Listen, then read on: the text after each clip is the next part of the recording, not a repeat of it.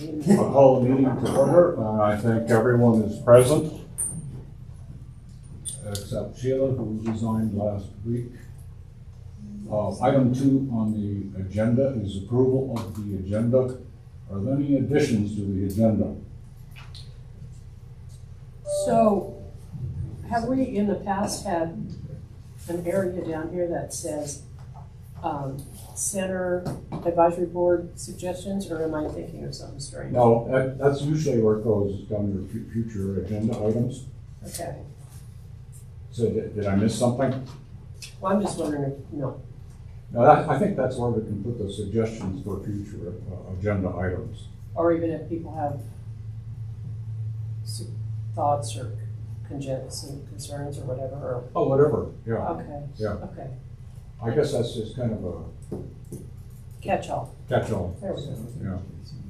But we do pay attention to it. You know, we get to it sooner or later. You know.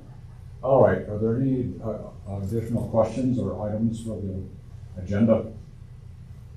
If not, I'll take a motion to approve the agenda. So, is there a second? I'm sorry. Second. I just want to make sure that it's going to be a time for us to give a little report on the. Yeah, there should be. We built in a little extra time today. Okay. So I'll try to keep on schedule.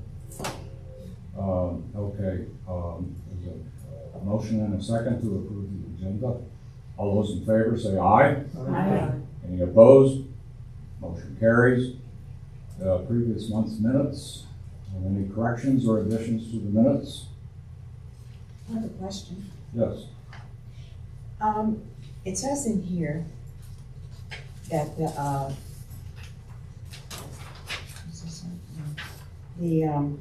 when we presented to the city council, Yes.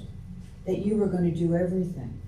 I don't think it says that. it does. It's on page 2. It does? It says it was unanimously approved. So I was just wondering what changed, that's all. And actually how it could change. I mean, how does the legislative process works if that's the way it is in here and then it changed? Well, the way I interpreted that was handle presentation, meaning I could do it however I wanted to. That's the way I took it. And I needed, frankly, I needed Lonnie to handle the housing. But your point is we need to do exactly what we said?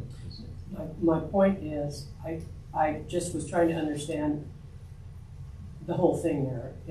But you explained that you said you understand it as you could handle it however you wanted. I didn't really understand that part. Okay, well, I don't think we actually said that, but that's the way I did it. I could have done it, I could have handled, you do part of it, Ron do part of it, Christina did part of it. You know. Anyway, that's why I did it that way. Yes, ma'am. When we were getting ready for all this,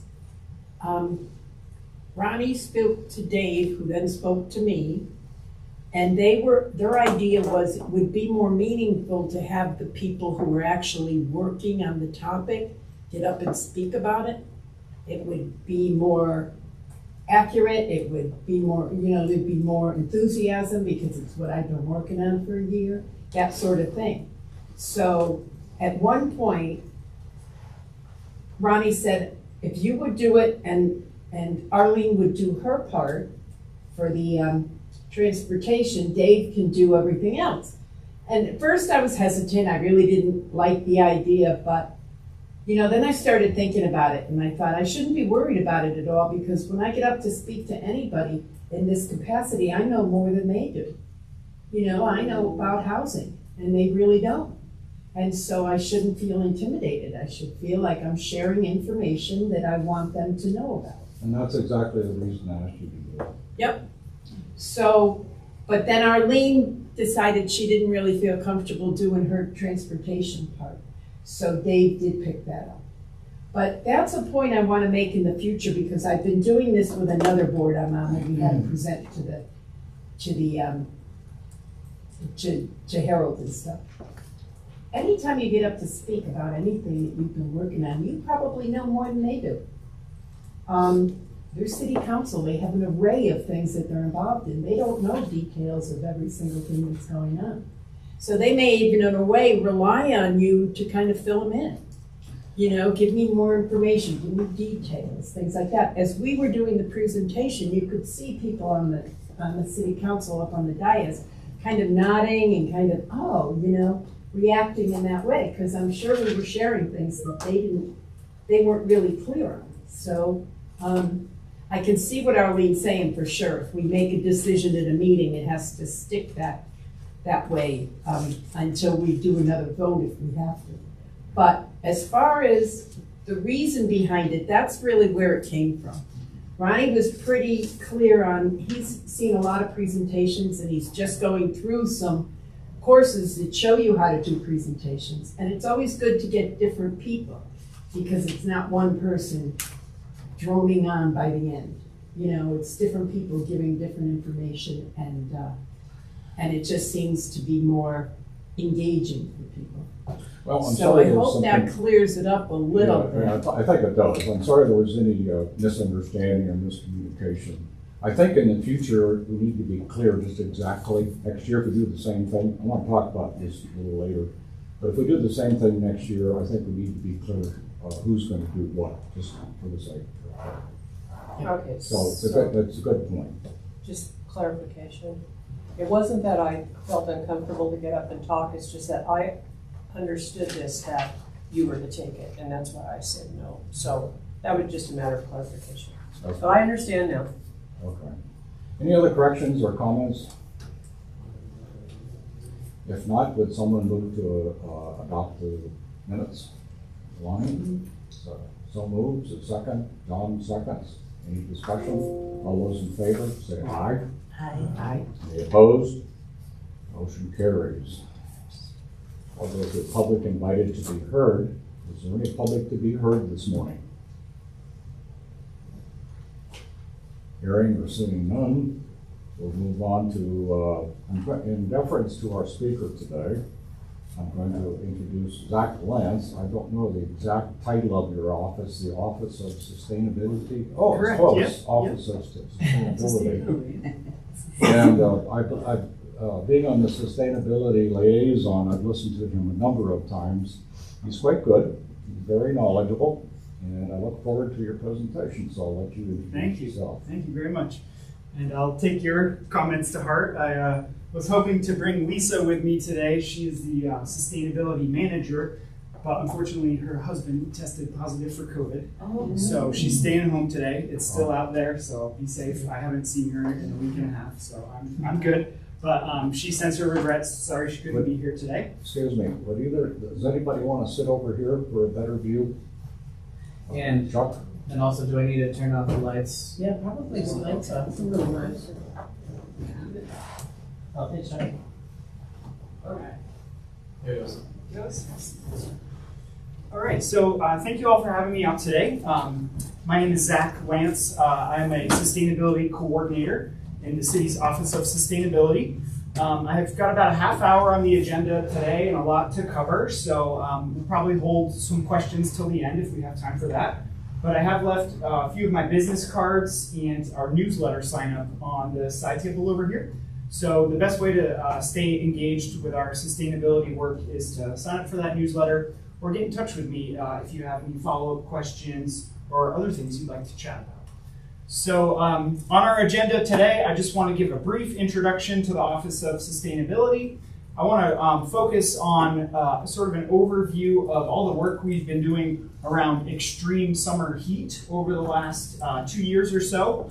And then I'd love to get your all's feedback on our proposed next steps for continuing to engage with the community around extreme summer heat. It's a really important topic, and we'll dive into that in a moment. But just a brief slide here to show our Office of Sustainability here at the city.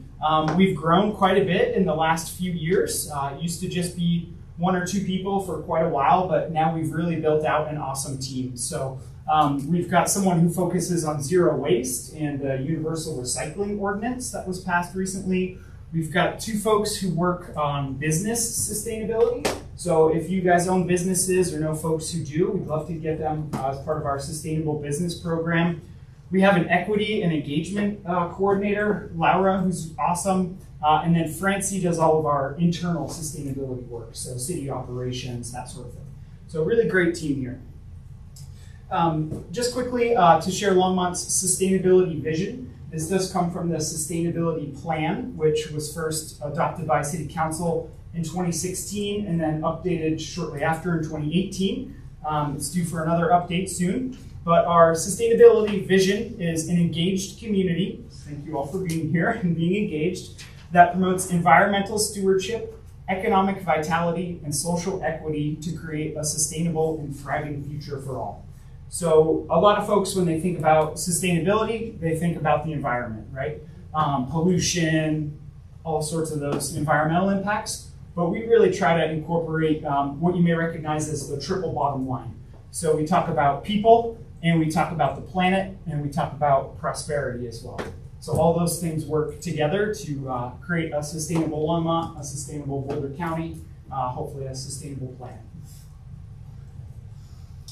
We've got a lot of different sustainability targets. These are just 3 that I wanted to highlight because they're related to the extreme heat topic of today. You can find more about this if you'd like on this great new website we launched earlier this year called Longmont Indicators. So if you just Google that or look up indicators.longmont.colorado.gov, you can basically see an overview of the city's sustainability plan, Envision Longmont, some of the transportation plans, and all the different sustainability targets that are part of those plans and how they all interact and how we're doing on all of them. So we report twice a year on every single one of, I think, 250 different targets. So it's a really great way to stay updated on everything.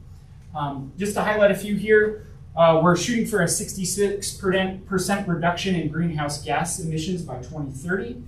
We have a 100% renewable electricity goal by 2030 and 30% zero emission vehicles by 2030, then 100% by 2050. So all of these things in one way or another relate to extreme heat and air quality, ozone, which I'm going to be talking a little bit more about today. So just to kind of set the background here, this may be obvious to a lot of folks, but I want to make sure we all understand why this topic is important. We just had a couple stretches of very hot weather. June was the second hottest June on record, I believe, in Colorado, and I think we had something like 12 or 15 air quality alerts, which is more than we've seen in recent years.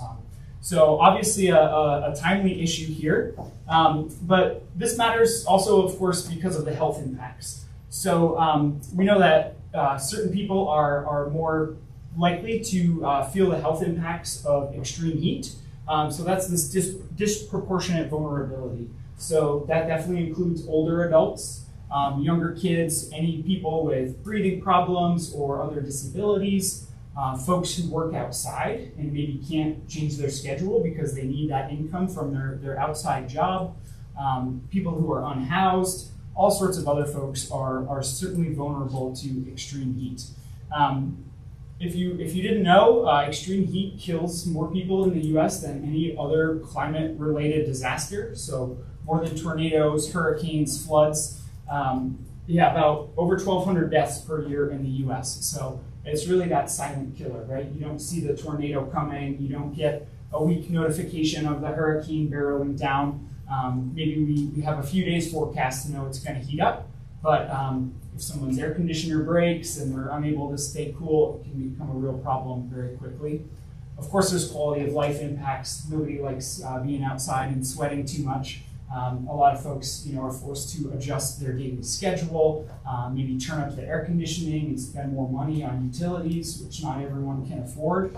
So a lot of quality of life impacts. That, of course, leads to increased energy and water use. So as I just said, if you're cranking the air conditioner, that means we need to generate more electricity. About half of that electricity in Longmont right now comes from non-renewable sources, so coal and natural gas, which of course create emissions and just continue to contribute to climate change. So sort of a vicious cycle there. Water use obviously increases as well. Everybody likes to keep their lawn nice and green and their landscapes looking good. So if it's drier and hotter, we've got to use more water to accomplish that. Same goes with agriculture as well. Extreme heat obviously will exacerbate drought, just suck that moisture out of the environment even faster. It can increase runoff when we do have a rain event.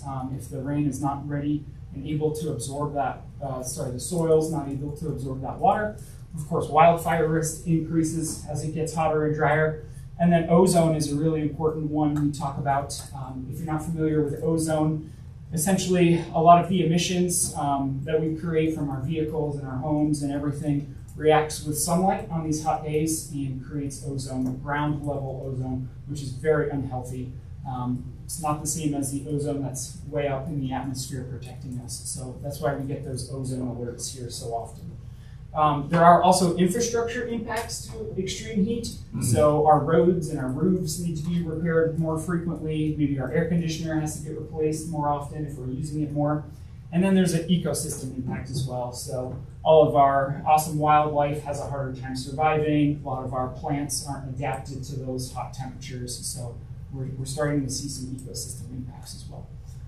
And just to note here, when I'm talking about extreme heat, I'm really talking about days that are 90 degrees or hotter. It was like 89, 88 the other day, and I was like, whew, feeling cool. Glad we got out of those 90s. But that is essentially the 90th percentile of like average temperature here. So anything above that is considered extreme heat. And that's not just for Longmont. So I would like to do a quick recap of our work so far. There's a lot of it, so I'll try to go quick. And as I mentioned earlier, we can follow up on any of these things if you'd like more information. So the first thing I want to present here is a really awesome tool we put out earlier this year called our Climate Risk Mapping Tool. So we developed this as an internal team here at the city to better understand localized risks of climate change. So there's a lot of maps out there that are at a much larger scale, maybe Boulder County, maybe census tract level. But we were able to zoom in even farther, break the city up into what we're calling neighborhood districts, and then really evaluate each one of those on a really wide set of criteria. So this screenshot you're seeing here is the risk map for extreme heat. I can share these slides afterwards. I've got the links here, so you can go to both a story map that kind of walks you through this entire project, as well as an interactive map where if you've ever used GIS, you can turn different layers on and off. It's really amazing. You could overlay this heat map with a map of population over 64 years old, for example. We've got layers that show rates of diabetes and cancer, access to transportation, right? Folks maybe don't own a car or have easy access to public transit. So we've got a lot of social indicators and a lot of economic indicators in there as well. We basically bring all those pieces together for each neighborhood district to give it a score on how vulnerable it is to extreme heat. So this really tells us which communities, which neighborhood districts are going to see the most extreme heat and which ones might not be able to respond to that adequately. So they don't maybe have as many economic resources to be resilient. So it really helps us focus our work on where it's needed most. These ones that are grayed out have very few people living in them. So for privacy, we basically don't share that because there's like less than 25 residences or something in those grayed out areas. But these darker ones are the ones that are sort of ranked highest for extreme heat risk. So as I mentioned, it evaluates our capacity to adapt to climate risk on a neighborhood district scale. The other climate risks included in this project, of course, it's extreme heat that I've mentioned. We also have extreme cold, air quality, and flooding, all evaluated in this as sort of separate analyses. So really awesome project there that we're using literally every day to guide our work. This is another fun, colorful map that I helped create last year. This was what we're calling our Heat Watch project. So last summer, I believe in July, we had, I think, 22 volunteers attach a heat sensor to their car. I actually sat out here in the shade in front of the senior center all day and handed out the equipment. And they drove preset routes around town and that heat sensor collected the temperature and the humidity at that point every second as they drove. So this allowed us to reveal what we call the urban heat island effect. If you're not familiar with that, you've probably experienced it. It's basically just the idea that all of our solid surfaces, like roads, parking lots, rooftops, and whatnot, heat up during the day. They absorb that solar energy, and then they hold it a lot longer than green surfaces, open space and trees. So you get these islands, these heat islands, where that heat really has a hard time dissipating overnight. So we had our volunteers drive the same route 3 times on the same day. They went early in the morning, then they went midday, and then they went again in the evening to see how those temperatures changed. They drove the exact same way every time for about an hour, and then we cut the data off and used those temperature readings to kind of extrapolate this map. So you can really see the areas along Ken Pratt and Main Street here have some heat islands, especially North Main Street. We did work with a consultant on this to help create it, and they were amazed that our heat islands are fairly narrow along those corridors. In other cities where they've done this, they see that heat spilling much further out. So the takeaway there was that we've actually got pretty good tree coverage on the blocks like adjacent to Main Street. Maybe not right on it itself, but it helps dissipate that heat island effect quickly. And then you see a lot of cool spaces, right? Golf courses. This is actually a substation for Longmont Power. We're like, oh, there's a hot spot there. There's a lot of electricity passing through. So really interesting. Again, this is all available online. I can send the maps, the link, so you can click around and explore it yourself. But what we saw was that green spaces and trees offer up to 10 degrees of cooling. So if you move from a bright red to more of a blue, there's about a 10-degree difference there in temperature. So that really makes a difference for cooling our homes and keeping our bodies cool and safe. Excuse me. Okay, last year I also led a community engagement effort. We did a handful of workshops in English and Spanish, specifically for residents of Spangler, Lanyon, and Kensington neighborhood districts. We were already doing some work in those areas, and they have awesome public parks. So we decided to focus on those first. We asked folks to come in. We gave them a $40 utility bill credit for their time to come and work with us. And they basically learned about a variety of cooling solutions. So things like planting more trees, putting shade canopies over playgrounds, offering cooling support at your home, emergency cooling centers, splash pads, and water features. And then they essentially ranked which of those they would like to see in their community. They kind of voted. And then we got out our colorful stickers and started putting stickers on maps of where they would like to see those things implemented. So I'm proud to say that we are moving forward with a few of the cooling solutions that these folks came up with. It's going to take another year or so to get funding approved and kind of construction started, but it sounds like we're going to be able to put shade canopies over in playgrounds in, I believe, all 3 neighborhood districts. So that'll help keep those playground structures a lot cooler, and then we're going to do shaded benches and seating for parents and adults on the side as well. So making those parks a really cool space, literally cool, for folks to come and escape the heat.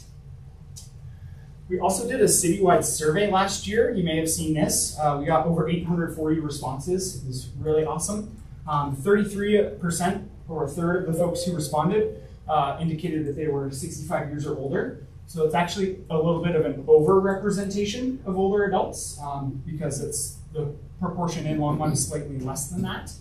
But we asked a whole bunch of questions. I'm not going to go through them all here today, but all this data I'm showing is specific to that 65 plus age group. I kind of zoomed in on that data set and looked at what their responses were. So one question, where do you feel affected by heat? The top 3 answers were during recreation, 65%, at home during the day, and at home at night. We also asked like during transportation, those things tended to rank a little bit lower. And that was consistent with the other age groups we saw as well. A few more questions we asked here. Does summer heat disrupt your daily life? 60% of that 65 plus age group said yes. So well more than half said summer heat impacts them. Have you experienced health impacts from heat? 12% said yes, and 16% weren't sure. Maybe they had, maybe they hadn't. They weren't sure if it was related to heat or not. We wanted to gauge people's awareness and knowledge of this issue. So we asked, how much do you know about a series of things? One was the signs and symptoms of heat illness. Only 29% knew a lot. So we see a gap there where we can do more education and outreach on what to look for to keep folks safe in those hot temperatures. We asked about, do you know ways to keep your home cool? Much higher percent, almost half knew a lot. So maybe we don't need to focus on that quite as much in our outreach. And why urban areas are hotter, so that heat island effect. 42% thought they knew a lot about that. So really helpful to guide our work. This one was probably the most interesting to me. Do you have a working cooling system at home? Almost 9%, almost 10% of seniors responded no, which is more than any of the other age groups we looked at. So that's obviously a problem because we know older adults are pretty vulnerable to heat. So that's something we're working on, and it's part of the reason why we're here today talking to you all. 76% had central air conditioning, 10% have window, AC, some swamp coolers, only 1% has a heat pump. I'd love to talk to you about heat pumps if you want to learn more. They're awesome, but we got to get more of them out there. Oh, and then if we have a moment here real quickly, I was just curious if this reflects your experience with heat or the experience of your community, maybe your neighborhood. I've seen some nods as I'm going along. Folks agree? You've experienced heat? Yeah. I have a quick question. Sure. You noticed, or you noted 3 different neighborhoods Yeah. for cooling, implementing cooling Yeah. help. What about the others? So we're going to continue to work through the rest.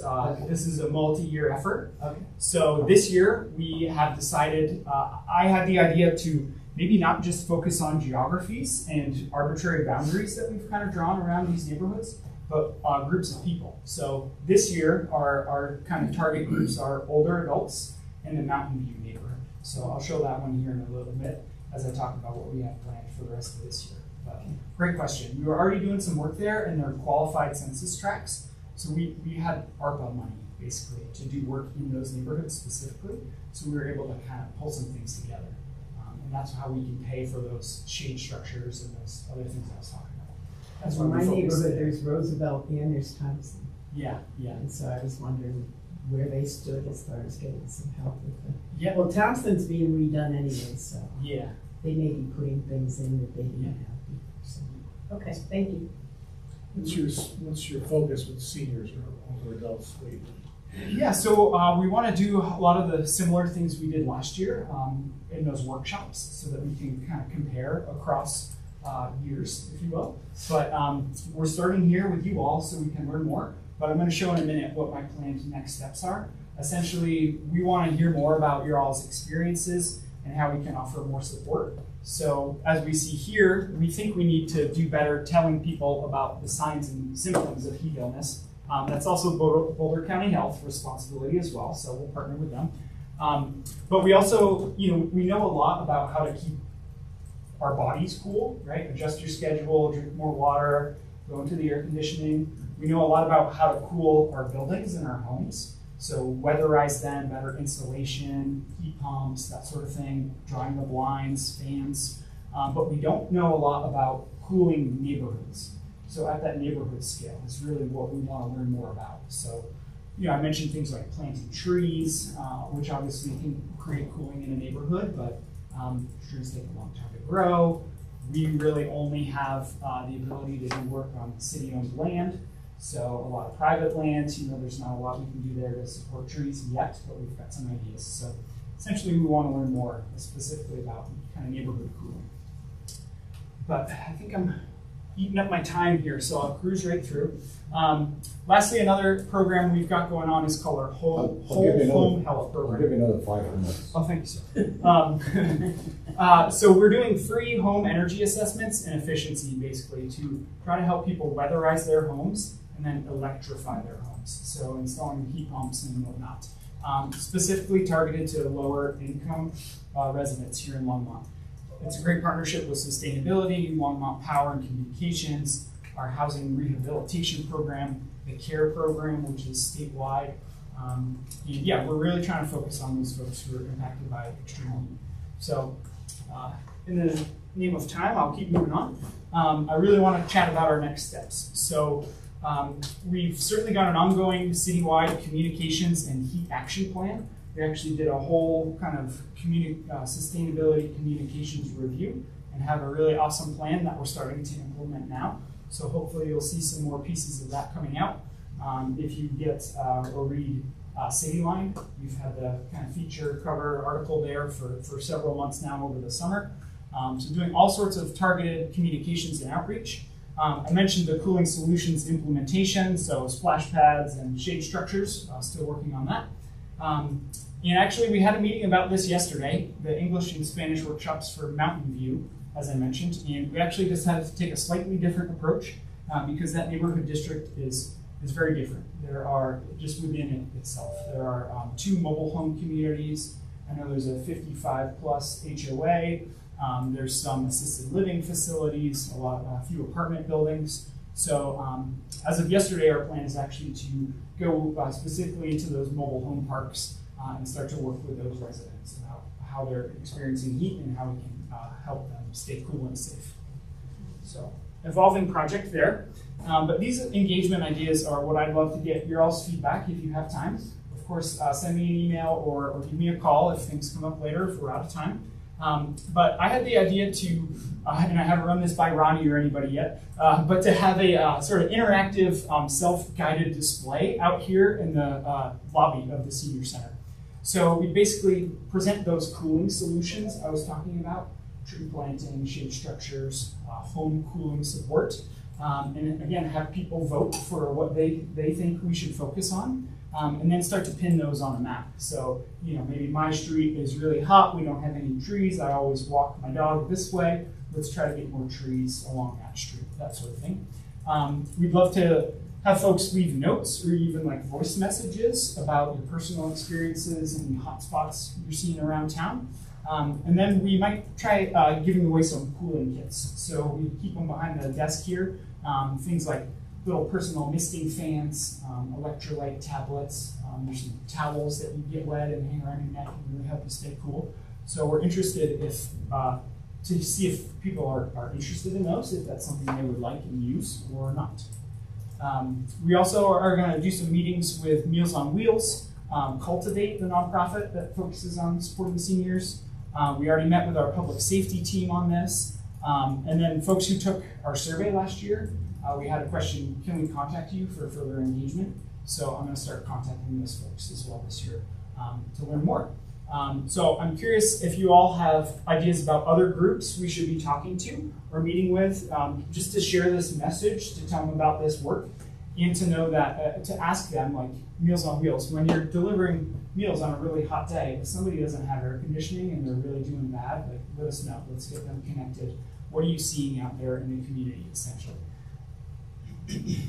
So in our last few minutes here, quick question and discussion. Do you have ideas for further engagement, specifically with the older adult community, or I guess really with any other groups here in Longmont? And then Dave brought up a good question, how can this board support this work as well? So not sure we have time to get in a deep discussion on that, but I'm happy to follow up if it's something you all would like to kind of support moving forward. Awesome, that was a lot. I'll leave it there. Any other questions, ideas, thoughts on having that display out here, meeting with those other groups, other ways to learn more from the older adult community here? I think having the display out in the lobby is a great idea. Think that would work well? People come in and out of here all day. Yeah. So this is a great way to pass on information and let people know what they can do in case they're feeling like they're getting a little overwhelmed by heat. Yeah. I also think this board is good at helping out, volunteering for things, you know, being available to do that kind of display. Sure.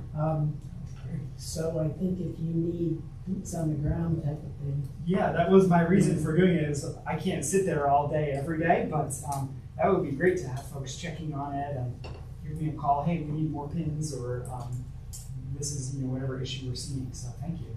I'll reach out and get that going. Your free home assessments that you talked about, Yeah. how do you get that information? That's a great thing. Yeah, there's a lot of different ways you can sort of start that process. One is through the program you did with me. It's a separate program called Soul, where we come out to your house and we do a 90-minute sustainability chat, basically. We can talk about anything you're interested in. And then we can refer you to other programs, to that whole home health program. But specifically what we're looking there is for folks who are part of the Longmont Cares program. That one that helps pay a portion of lower income folks' utility bills. Oh, good. So we kind of look at those folks first and then ask them to do an energy audit of their house. We'll put a fan in your door and try to suck air through and find air leaks. Because the first thing to do is improve essentially the insulation and the weatherization of your house. And then we come in and fill any gaps that program can't complete. So often they don't have enough funding to help you put in new windows. We can tap into other funding. So there's a lot of entry points to that, but if you get in touch with me, I can give you my card. I'm happy to put you in touch with Adam, who runs that program. We can ask some questions basically to see if you'd be a good fit. Yeah. Great. Personal experience, I think it might relate to this. I consider myself fairly well informed. I was playing golf last August, and I played 18 holes, and I drank 2 bottles of water, just like I'm supposed to. And I got back to the parking lot, and I couldn't find my car. I went home, I drove home, and missed 3 turns. So fortunately, I didn't crack the car up or anything like that. Yourself, yeah. And I don't think I had a heat stroke, but I was affected Yeah. by the heat. So I guess my point is, I do think I'm reasonably well informed. I know I'm supposed to drink water and all that stuff. But I think what I'm saying is a lot of communication out there, TV ads, I know they're expensive. But, you think you know what heat stroke is? Yeah. Ad out there, information. Absolutely. Yeah, even for those folks who claim that they know a lot, it really helps. I think you need to see something 7 or 10 times before it even starts to sink in. But It does. and I like your point that the symptoms of heat illness, you can't always see that, right? You might see somebody sweating or getting red, but if it's sort of mental fog or fatigue, there's no way to really know that from just looking at folks. So great point, and we need to share that as well. Zach, do you have any pamphlets on that? Because that's a great idea. I don't specifically. Because then that'd be very useful here at the senior center. Yeah, absolutely. I'm sure the Because county until does. Dave said that, I didn't really realize it could get that extreme. Yeah, I'll see what we can find. I'm sure there's things out there already, and we could include that with our display as well, or just have them here anytime. And I would love to be able to get those slides, if you Absolutely. can give us them. Can I just send them to you, Ronnie? Do you have the rights? Sure. Yeah, feel free to share my contact. Thank info. you. Along with that stuff sneaks up on me. Really, that's something that you communicate. Absolutely. I Yeah. didn't hear what you said, Dave. I said it sneaks up on you. Oh, You don't know what's Yeah. happening to you. Yeah. So that needs to be communicated. Can I ask something? Yes. Do you have slides that give a description of what to look for? I do. I didn't include those on time today, but yeah, I can certainly add those in for the ones we share around. And if I find a pamphlet, I can attach that as well.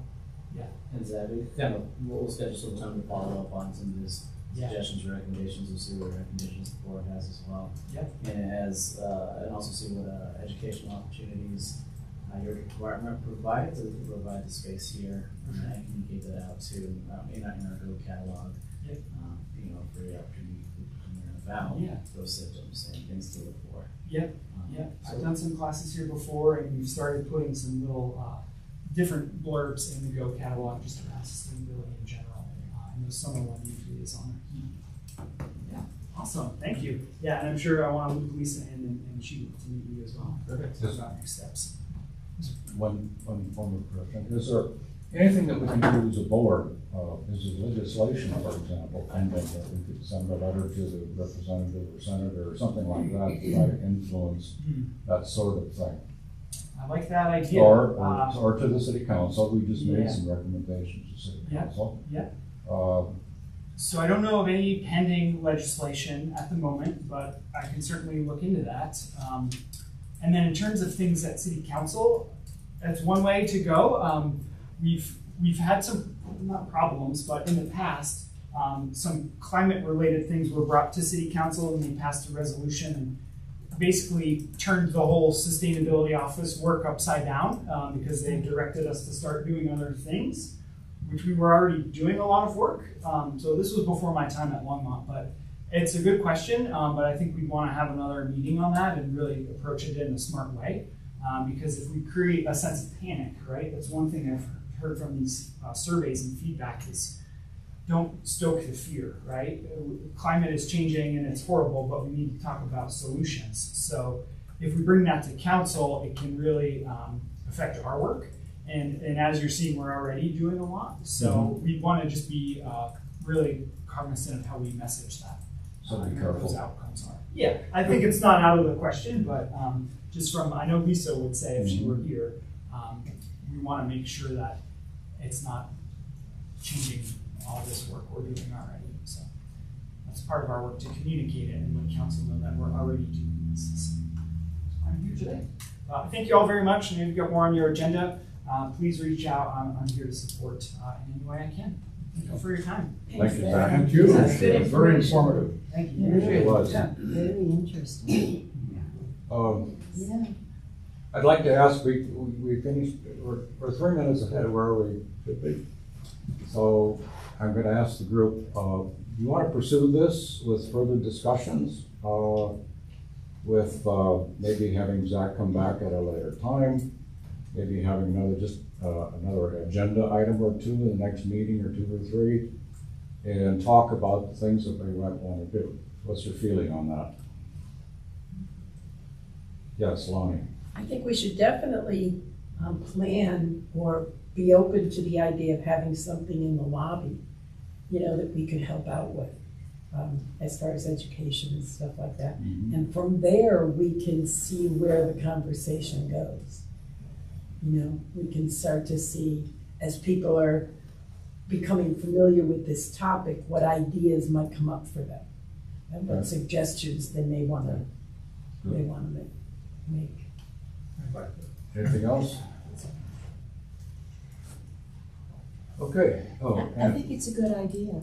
Right. Especially talking about, like you mentioned, that heat stroke. I don't think a lot of older people know about that. Well, I tell you, it took me by surprise. Yeah. Okay, I guess we're ready to move on to the next item. Thanks again, Zach. Yeah, Yeah, thank you. thank you, Thank you, Zach. Zach.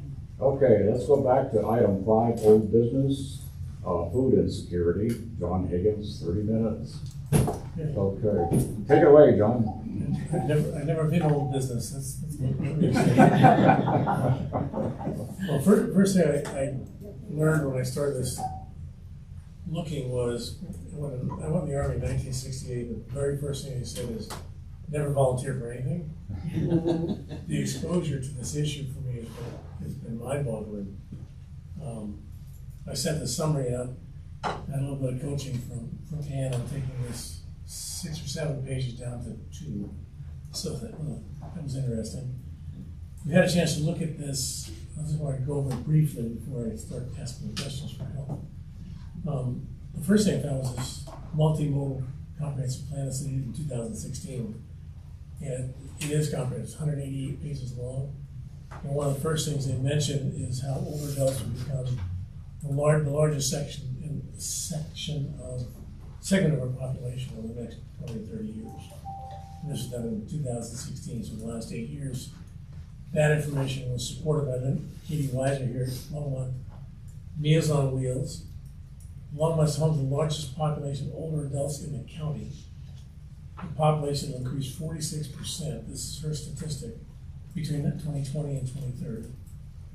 And that people moving here to this part of the county from other parts because of financial stress, it's less expensive to live here supposedly. 36% of the population of Boulder County do not feel they have access to affordable quality food.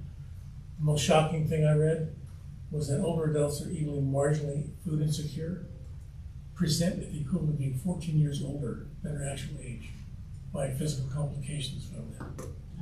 Someone who's 65 is presenting almost an 80-year-old because of food insecurity. Talked to Kim Da Silva at the Community Food Share, and a lot of these people were referred to me by Christina.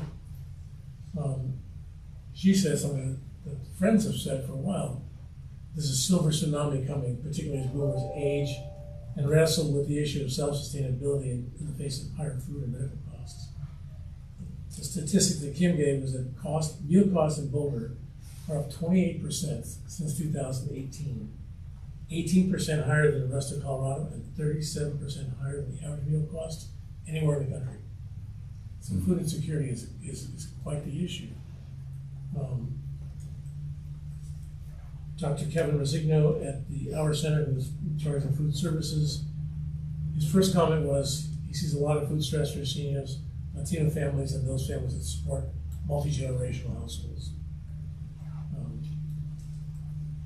The summary that I put forward is that everybody agrees that the impact on seniors with disabilities, seniors with transportation foundation limitations, seniors and Latino families, and seniors that are living in multi-generational households are most egregiously affected by food insecurity. So I went back and looked at the report that Lindsay Neville's group put out in 2016, and came out again this recent. They had actually a meeting here, 2024. Current Boulder County population as of July 2023 was 326,831, 17%, 65 and older. The expectation between 2020 and 2050 in Boulder County, people over 60 are expected to increase by 50%, 58%, and the over 80 population by 244%. So we know there's housing, we know there's transportation. I'd like to see, that's my last part here, because moving forward, is what does the Senior Center Advisory Board want to focus on regarding food insecurity for seniors to present to the City Council in about a year. My hope is that we can couple that with housing and transportation's goals, because when you ask people what are the 4 basic needs, it's always food, transportation, housing, and I almost forget what the 4 is. The first 3 are always food, housing, and transportation. Probably health in some ways. I would think so. In some of them, it's electricity in other parts of the world, but for here, food, transportation, always. Food's always number 1 or 2. And yet, with all the things I've looked at, there's a lot of groups doing work in food insecurity, and I'm impressed by the work they do. And while all of them see a greater mission in getting out there, well, they each said some version of there's not enough communication with people to let them know what's available. Even Community Food Share, they did 13 million pounds of food, most of which comes to Longmont. The majority of the food distributed by Community Food Share comes here. Our center, 90,000 pounds a month. Part of that is what they get from the Longmont Food Share, but they also raise their own. So there's a lot of groups doing this. So ultimately, I'm asking, what do we want to do? There's a need. It's a growing population. I don't see anything that specifically addresses food insecurity for seniors, except people that are doing it. The pantry, all the people are on the city website. So I'm not sure how to proceed. One is, do we want to proceed? It's a big issue. And how do we do it? And if we move forward, I need some help in getting people to volunteer. You know, the first thing I said was, don't volunteer. I take that back. Because I think there's some more information we can gather to get a handle on what we want to present to the City Council.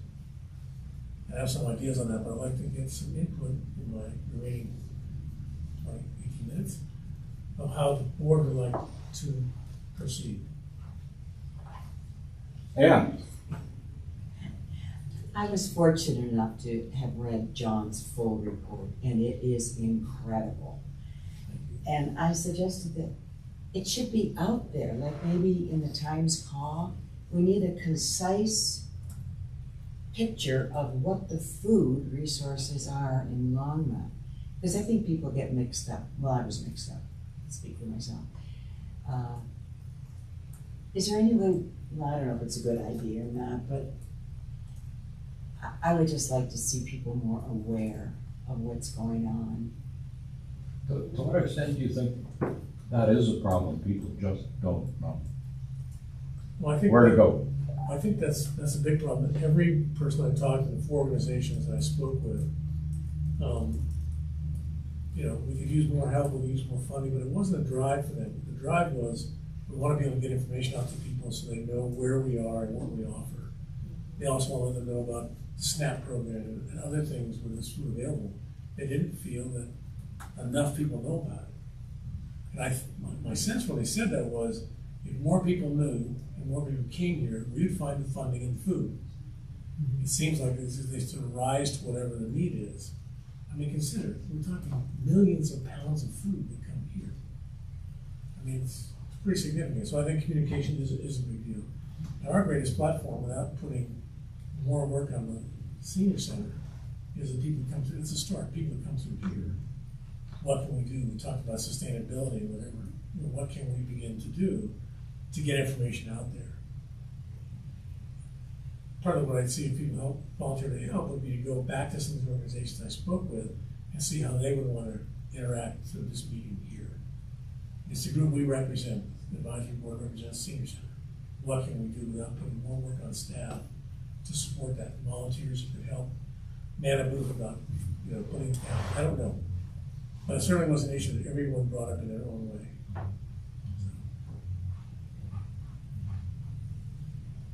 Lovely.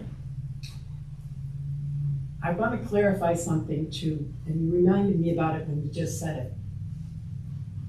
I always thought that the goal of the advisory board was to support our senior population throughout Longmont, to support them and advocate for them. One of the ways we can do that is to work with the senior center. But in my understanding, our responsibility is not to support the senior center only. You know, in saying that, it almost sounds like we're limiting, you know, we're here, we meet here, we're all about the senior center. In my mind, we're all about bigger than that. We're about underserved communities who don't get the information they need. We're about reaching out to get more people informed on what's going on. How does that sound to everybody? What are your thoughts on it? Well, I think that the senior center is a great platform. Sure. It's got 7 or 8, 9, 10,000 people coming through here. I absolutely agree. I think there may be some things we can do to even generate more interest. For example, I know that Food Rescue Group, what they do is they gather food from farmers market and farmers who have excess, and they bring it to Collier Park, and they bring it to refrigeration units they have in places. And they will help fund, if you need more electricity, they'll put the refrigerator in here, they'll deliver the food to that. I mean, with that kind of platform, how do we get out to a senior community? I mean, Chuck Buter's here from the Friends of the Senior Center. They're struggling, not struggling. They're looking for ways to impact our community, senior community also. Mm-hmm. But the fact that it's such an underrated issue, and they're Absolutely. Very, and they're very specific. Absolutely. It affects seniors with disabilities, housing, transportation, the Latino community. Everyone has said the Latino community, and especially those that are multi-generational, are very hard hit by food insecurity. Very hard hit. And the specific one I heard from, I think, from the Hour Center was multi-generational families will put food on the table for children before they eat. And then the adults, the last in that group, by choice, are seniors. You know, you eat first. Kids got to get whatever. So there's a lot of need. The question is, how do we focus it from here? Okay. One of the questions or concerns I have, maybe Christina can help a little bit with this, but you know, we get information from the city. I mean, almost everybody gets their electrical notices. You know, I think it'd be great if we could come up with some kind of one-page form along with what we get, the information we're getting on services that are available in our community. Because I agree that communication and transportation is a big issue. You know, number one, people need to know that it's there. But number two, people have to be able to get there. And the other thing is, I mean, I don't know, some of these people you talk to, do they actually deliver food to different places, you know? So I guess what I'm saying is, Christina, what would the person do?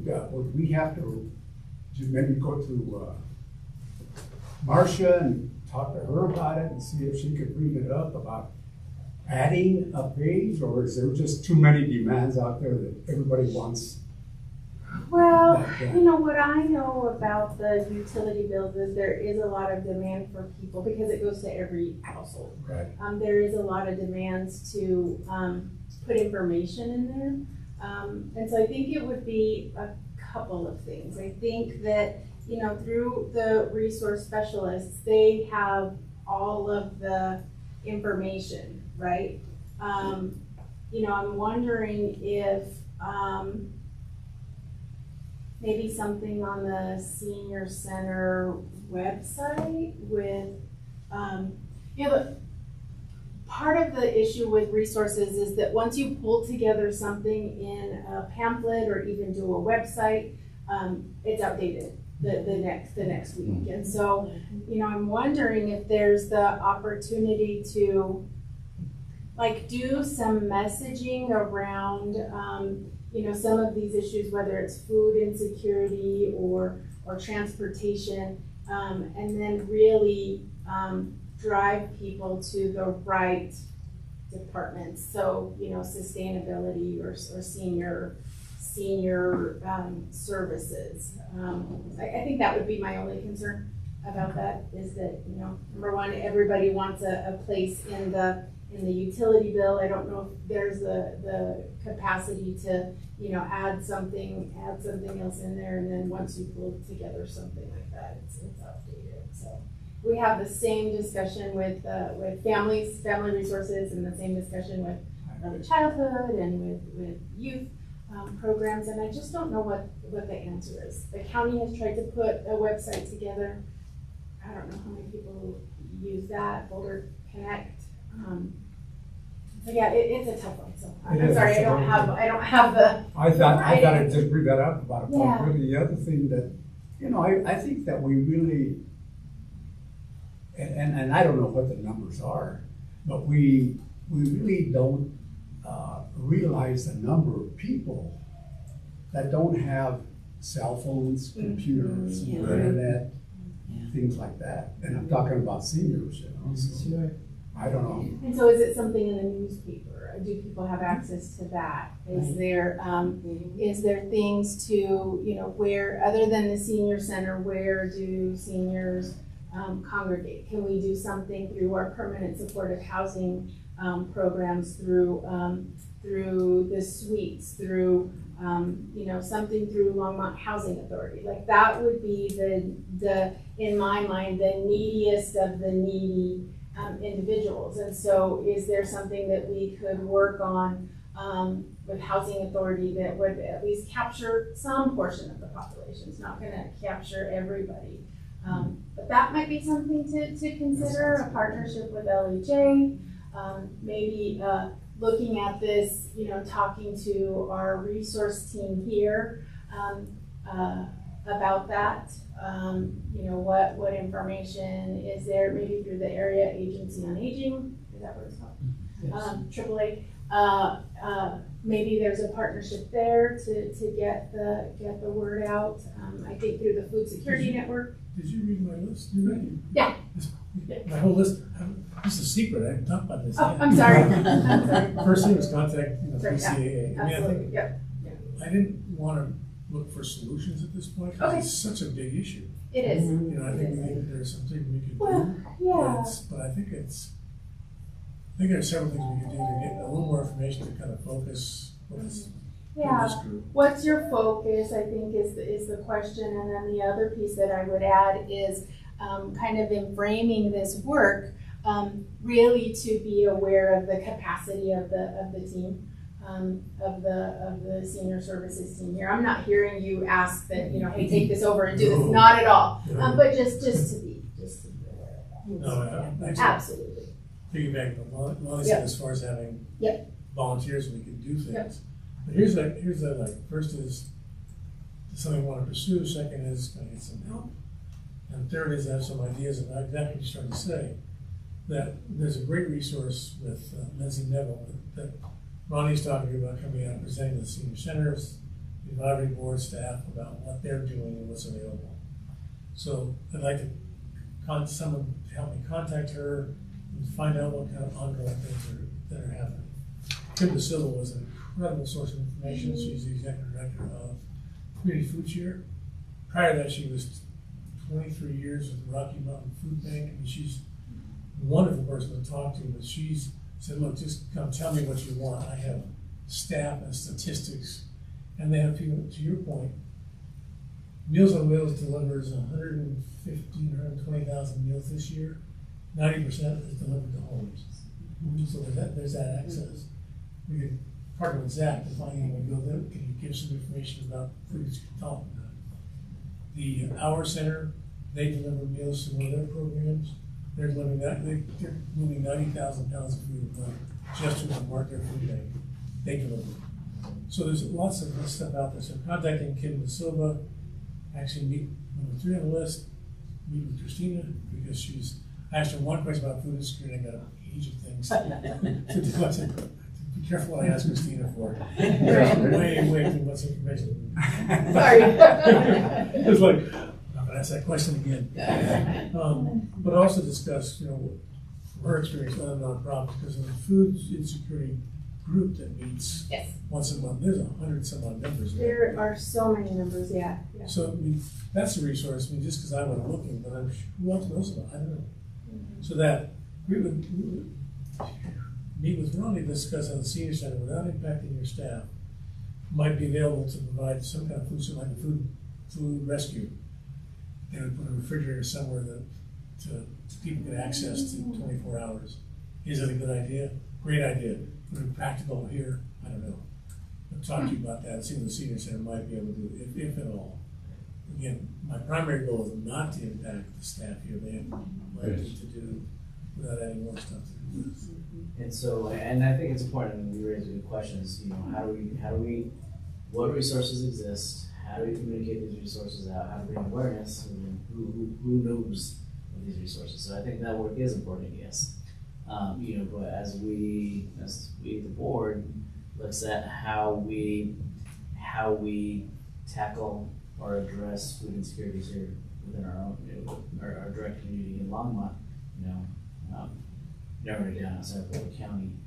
What is it we are in control of? We do have the senior center care who has space, has the capacity to, has the space, capacity to draw and attention. You know, as you mentioned, we have over 10,000 guests. I'll say visits because we don't know if it's visits, right? Over 10,000 visits a month into our facility. As we look to expand hours, I did reach out to Ms. Rose to see if there's an opportunity to provide a dinner, right? But again, those resources for them, that cost money, money for food, money for staff, those kinds of things. So that's something that they're exploring and need to follow up with them on. And you know, if not those levels, what other resources exist? If we provide a location where food, a location that people know they can come at 5, 6 p.m. for dinner, for you know, the same window of time. It can only be that 30-minute window like Meals on Wheels has. If it's not them, what other resources are available that would be utilized to say we have a location, we have the draw, we have the need, can you provide that service here at our facility? think that's something to explore as well. So I just, oh, go ahead. Go ahead. I just thought of one more thing, if you don't mind me giving you one more Not piece at of all. information. There is another organization that I worked with, and you just reminded me of that when you said dinners. When I was at the youth center, it is called Bondadosa. It's a nonprofit out of Denver, and what they do is they bring in huge freezer containers, and the organization packs them with meals. And then delivery drivers come and they deliver these meals to homes. And so it started out as really something for children and youth to have that second meal in the evening. But I think at the time that I talked to them, and this was during the pandemic, I think, they had like something like 1,800 households signed up in Longmont.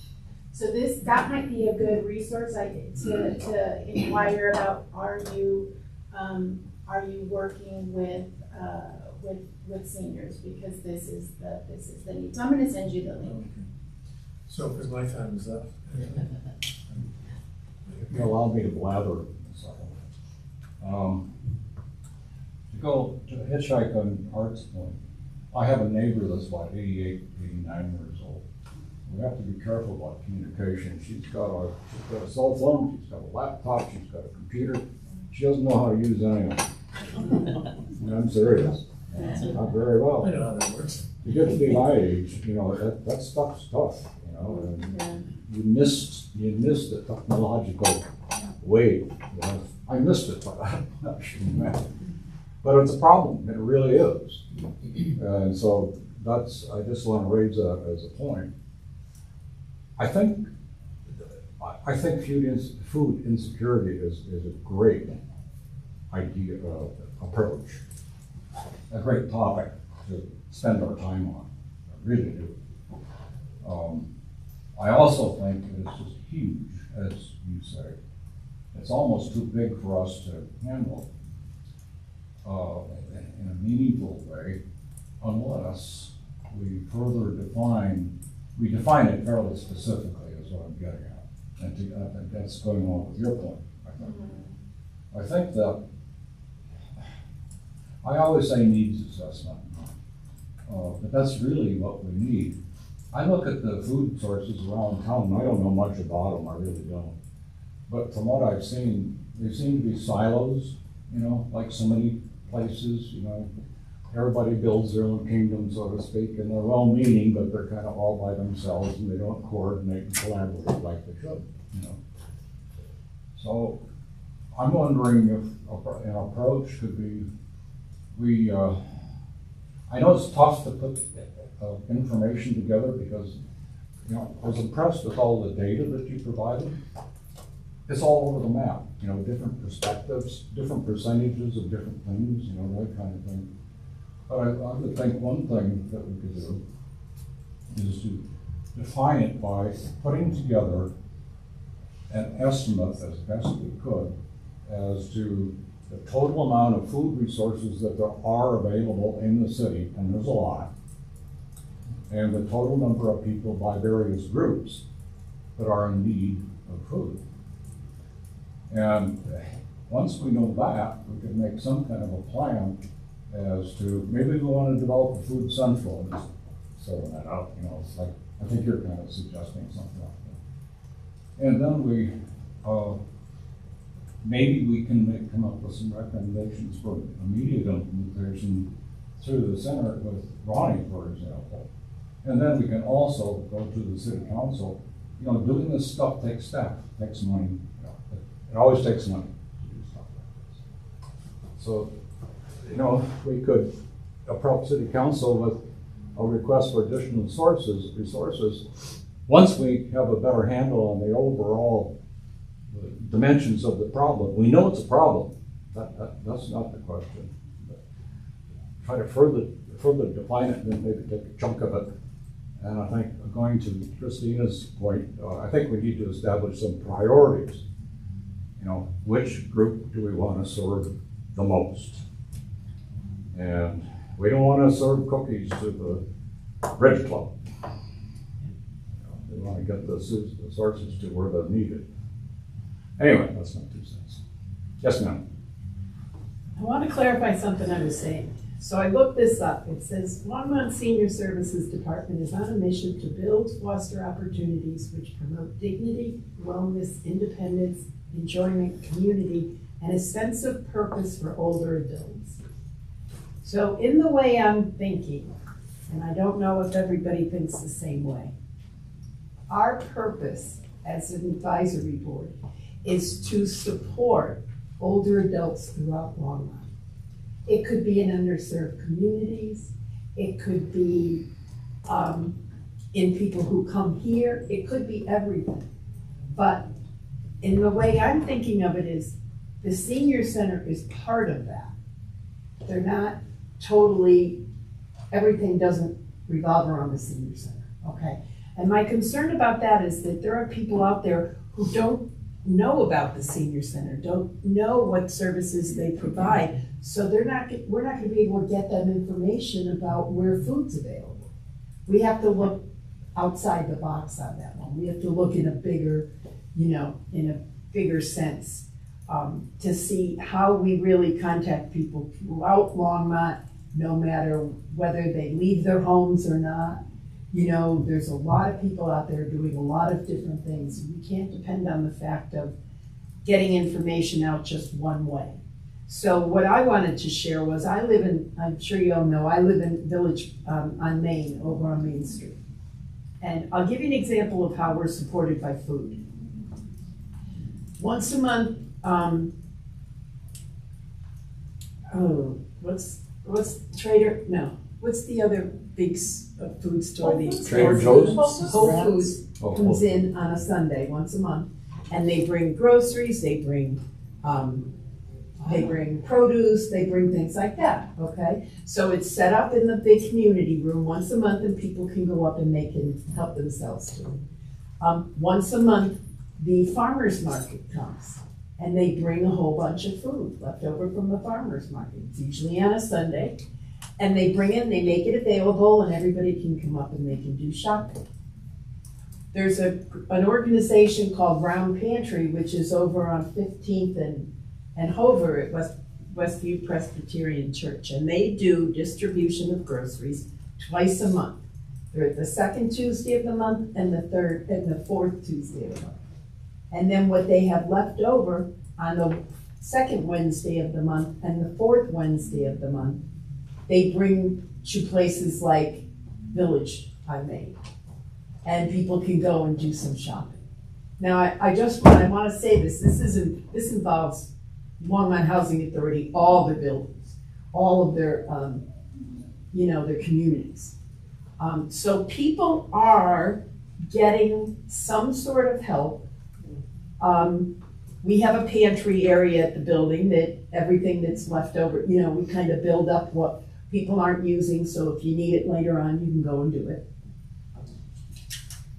What I'm seeing too is that the idea of community refrigerators is becoming more popular.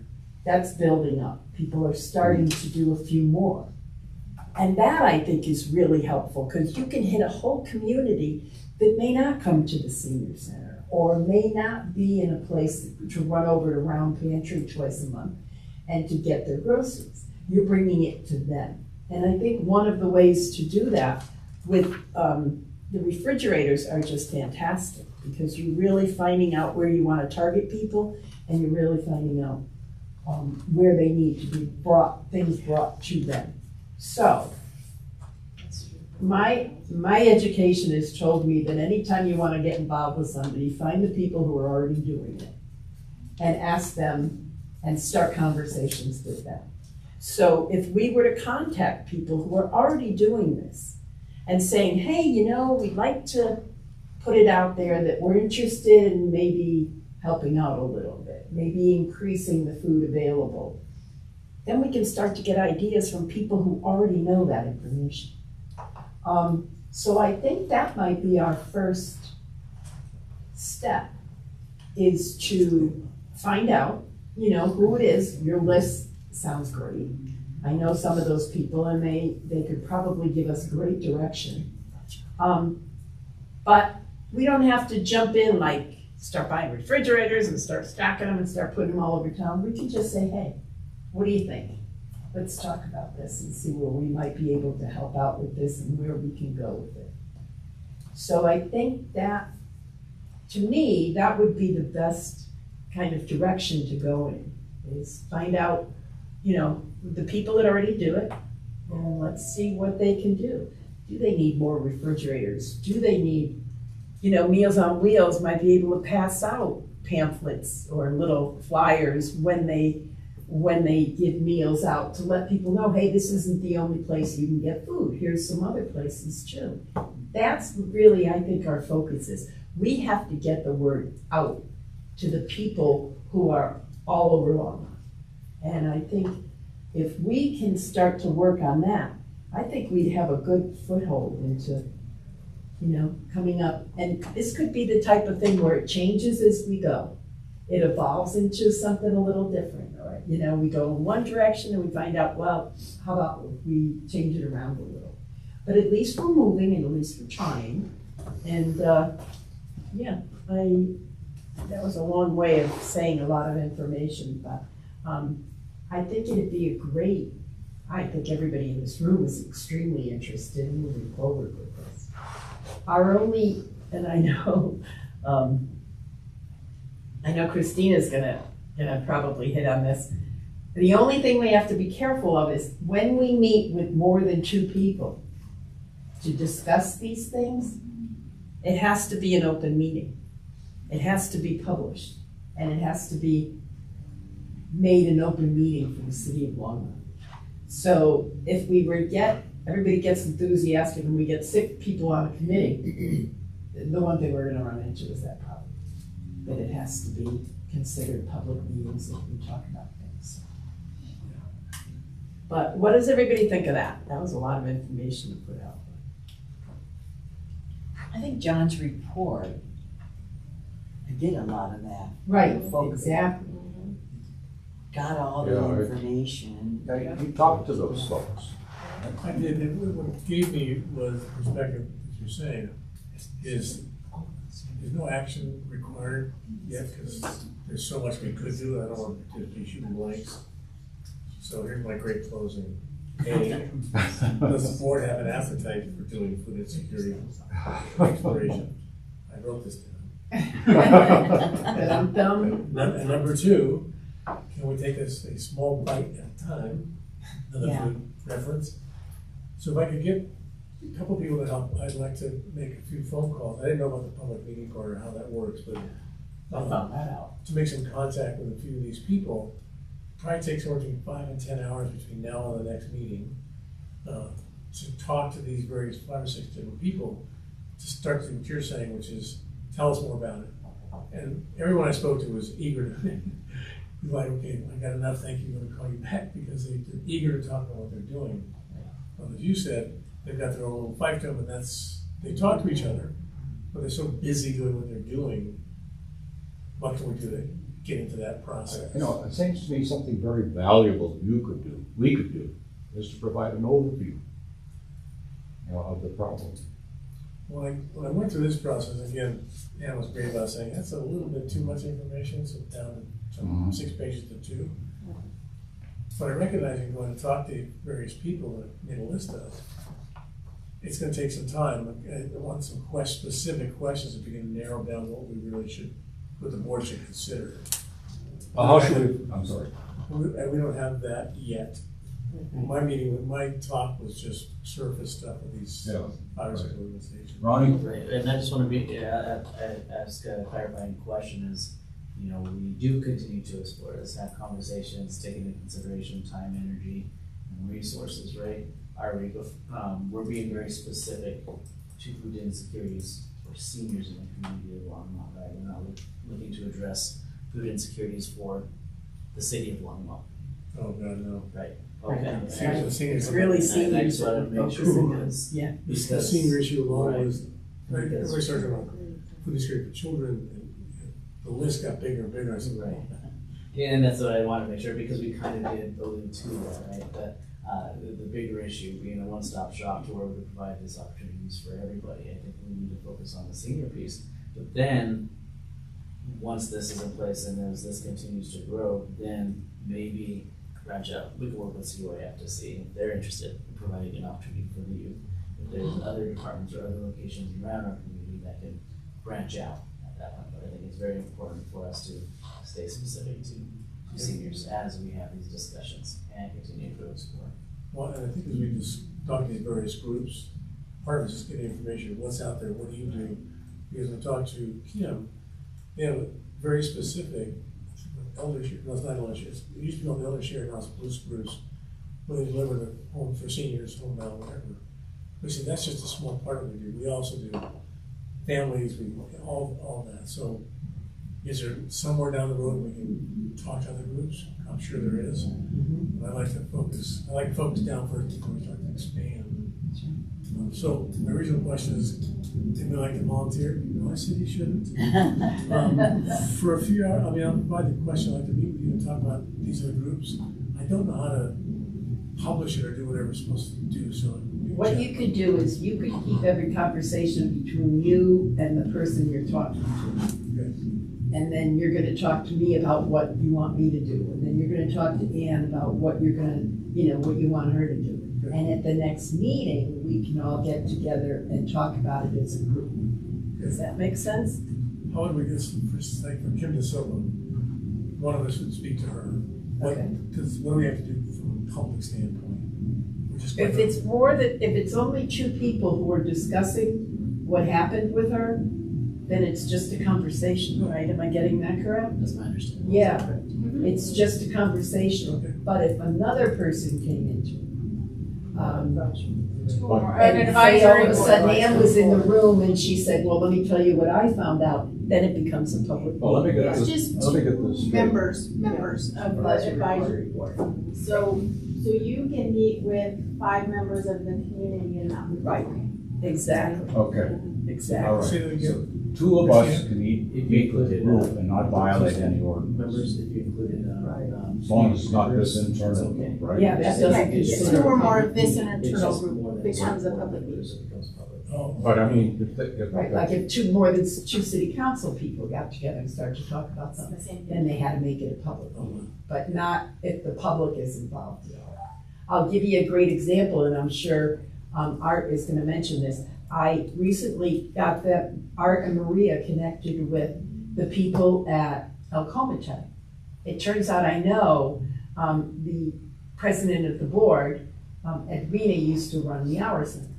And the new Lisa, the new executive director, and I met them one day and we talked about the possibilities of developing a relationship. So I put them on an email saying, here's these guys, here's what, here's what they're at, here's what their interest is. I'm gonna step out of this because there can only be 2 people.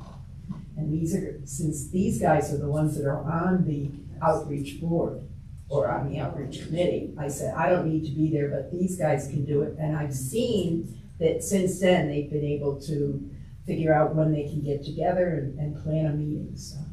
But, yeah, I bowed out of that because I didn't want it to become. Okay, John, are you clear on this? I am. Okay, so let me see if I understand what we're talking about while my phone's ringing in my ear. Okay, so you are going to do some additional conversations with some of these representatives of these agencies. With some help from the board. Okay. I'll help with help from the. I'll help you. With help from the board. Yeah. I was always told, never show anybody what you're good at, because then people will expect you to do it all the time. Then you will report back to Monday's next meeting. Is the next meeting okay? Yes, please. Right now, you're gonna All right. approve and. Is everybody okay with that? So Ann and Lonnie will. And I would just say that if there's 3 of you, it's about meeting together in a public forum or emails. So emails of more than, like, if an email from Dave goes to the board, that really is public record. So if they volunteer to help, how do I meet with them? I have to meet with them separately? It's a public meeting. Talk to us separately, email us separately, keep everything separate. Fascinating. Am I getting that right? Yeah. Just tell me the rules, I can follow them. Yeah. Only one, okay. One at a time. And then at the next meeting, then we can come together and start to build this. Absolutely. And if after that, it requires us to have more than just two of us meeting at a time, if it requires 3 or more people, then we'll just have to do whatever we need to do to post it. Well, we can decide at our next meeting how we want to proceed from there. Right. All right, thank you. Sorry, I went over. All right. Okay, good presentation. Yeah, good discussion. information. Excellent. You did a great job. All right. Thinking Now about we're an actually elephant. on target, just about a little bit over. Next item on the agenda is strategic planning. That was me that put that on. That term is probably a little misleading because that came from the Friends meeting, actually, and I'm going to talk about that a little bit later. But I wanted to ask, I do think that if we want to do the same kind of thing that we did this year, that is, we made recommendations to the city council, we met with the city manager, we tried to have our thoughts in order before we got to the city manager, that we really need to have a timetable. Otherwise, we get stuck at the end of the year and we're hurrying up trying to get things in place like we did this year, and it's really difficult. So I guess I'm wondering, what's your feeling? Should we follow something like the same procedure next year, or should we do something different? Lonnie? I agree that we could do something the same as we did this year. And because we're already kind of finished right now in July, we're kind of finished with that, with 2024. Yeah. We can start planning things for 2025 now. That's what I'm We saying. can give ourselves more time. We can start looking into things so that we can say, okay, by, when was the meeting with Harold? Was that like in March? That was March. Okay, we can say, like, we're planning by March, we're gonna be prepared to have a meeting with Harold and tell him all of our recommendations. And from that, we can plan a presentation to the city council on what we're gonna recommend. Yeah, And exactly. then we'll probably be finished again in June of next year Yeah, well, for 2024, and we start on 2025, and we start on 2026, kind of a half year type of thing. Yeah. That it won't go from January to December, it'll go from like June to June. what do the rest of you think? Eric? I think it's good that we don't get crushed like we at the last minute like we did this past year. Seeing that this fiscal year sort of is over, I'd like to see us, if we can anticipate what needs to be done for references for moving ahead, I'd like to see us start on it in the next couple of months. And we can add or subtract as much information as we can. We can start sketching it out though, because we do have an idea of what needs to be done in the upcoming year. So I'd like to see us start earlier. Yeah, you got any thoughts? I'm gonna pick on people here. So you have any thoughts on that? Yes, I don't, but I'm wondering, like, all the work that was done on transportation and housing, all of that, we put a lot of work into it. What happens to it now? It's gone. It was presented to the city council. That's a And good we question. leave it for them to act on? That's a good question. We don't do anything? I think Um, we need to narrow our focus. Yeah. So I think, I'm sorry. you guys can add if you want, but I think we'll see what kind of impact we have. I think it's going to be very discouraging. We go through all the work that we did and have no impact. You know, I've thought about that a lot. On the other hand, it seems to me we have no alternative. If we want to have any kind of impact, we've got to try. And maybe we have to try more than once, or twice, or 3 times. You know, and keep at it. What I would like to see, actually, is I won't be chair next year, but whoever's the chair and the chair after that, I'd like to see this keep going. Yeah. You know, so I know Ronnie likes the idea of having visibility. So they know we're out here, they know we have ideas, and anyway, Art, got any ideas? Well, I like the idea of maybe in a couple of months start looking at things, but the thing is, when is the decision to be made on budget? Is that November? September, it needs to September? be presented to Is council. definitely right after September, when city council makes some decisions, we're gonna look at the recommendations we made this year and see if there's anything else that we need to add to it. In other words, if we're, hypothetically, we hope it doesn't happen, but, we've asked for a couple of resource specialists. If they're not gonna give it to us, I think that would be another priority for next year, And Try those are again. the things that we need to start looking at. Get a And bigger then and better after or that, longer presentation. right, whatever it's gonna take. Yeah, whatever it takes. But that definitely has to be looked at. Right. Arlene, do you have any comments? No, I'm fine. Lonnie had something. Okay, I'll get you for that. We talked about this when we got close to doing the big wrap-up, is that I thought, Sheila and I were gonna do it, but I was gonna continue to keep up on housing, just to update people on what's going on.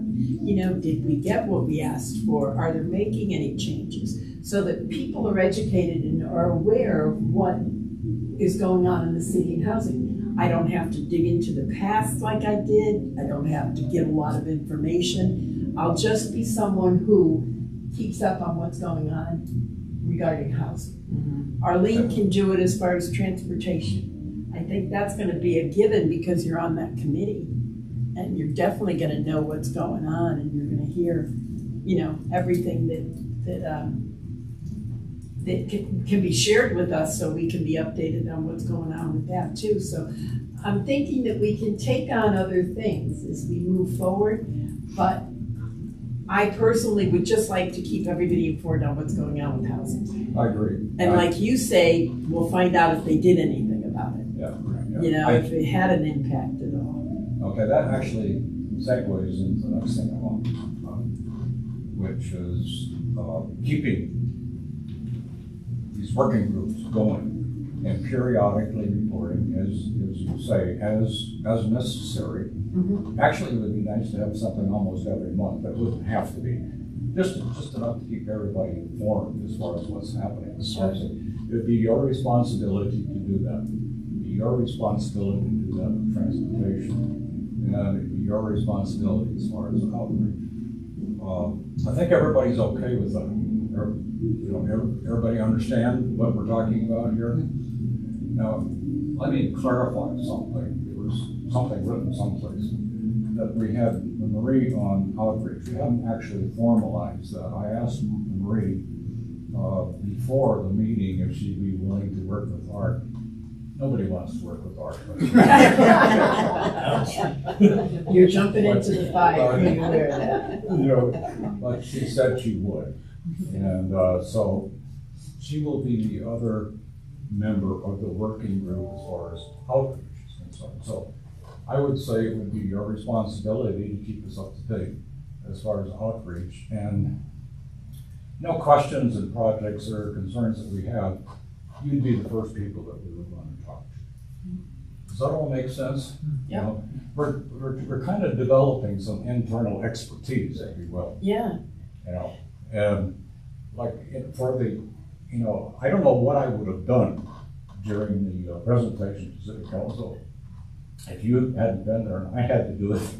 And they asked me a question, I would have looked at Ronnie. Ronnie, tell him. That's why I finally decided to do it, because I was like, okay. Well, yeah, that's we've got to put our people who know what they're talking about up front. And personally, next year, if we do the same thing, I'd like to have whoever the expert is. I really think we should do the piece. And do you know what I think is good in keeping along with this whole line is, we just put in reports that every month, they get included with the minutes. So if anybody wants to see what's going on with housing, you just look at the housing report before the meeting. And if there's a lot going on, it'll be there. If there's not a lot, it'll be there. But at least it'd be an update for everybody. Yeah, there's a reason we can't keep informed. It is important to have those reports, except I'm not going to do it. No? I'm not. Oh, okay. So I can't do it. Okay. For the long story short, I can't do those reports. I can't write them. I'd be happy to report on it verbally, but I can't write them.